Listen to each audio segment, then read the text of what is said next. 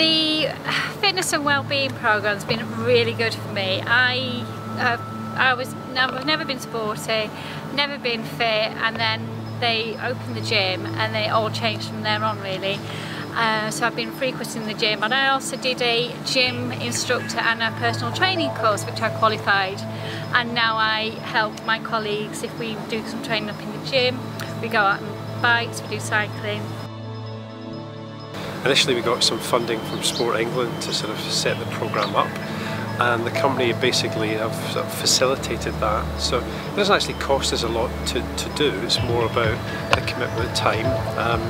We kitted out a couple of things on site, most notably the gym, but we've created another couple of rooms where people can do things.